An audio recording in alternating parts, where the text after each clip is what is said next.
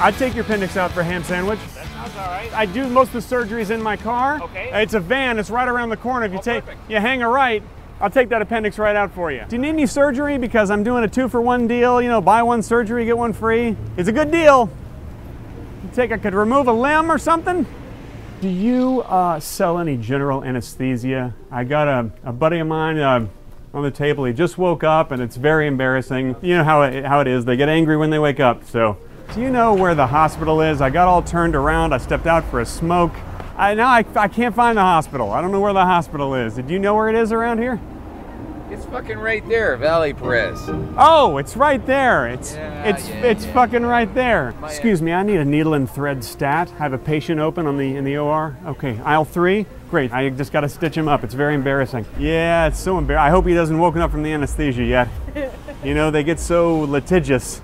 Excuse me, have you seen a patient run around here? He's a 5'10", brown hair. He's got a big open incision. He's probably screaming. He ran out of the OR before I had a chance to stitch him up. I don't know where he went.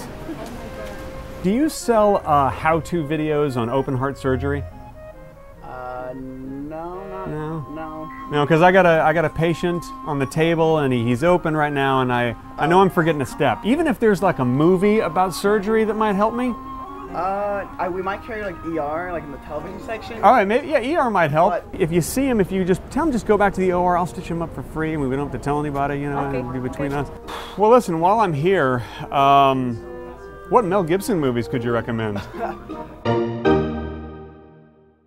Now that was fun. Can you tell I just got back from shooting it? I think I'm gonna go to dinner dressed like this. Is that wrong? Now, for the latest contest, I asked you guys what makes you embarrassed. First of all, apparently, a lot of you get caught masturbating, which reminds me of a little joke. Guy goes into a doctor, the doctor says, I don't know how to tell you this, but you're going to have to stop masturbating. The guy says, what? Why? The doctor says, because I need to examine you. But besides the masturbators and the people who are embarrassed to be watching my videos, the winner of my ridiculous first movie on DVD is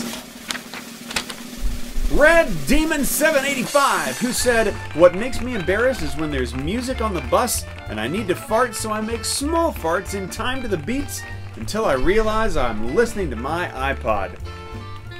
I feel you, brother.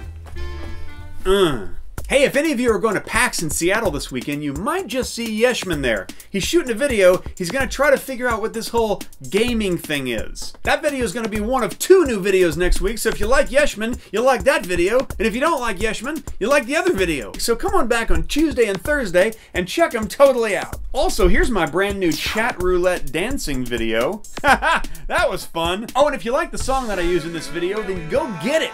The MP3 link is below.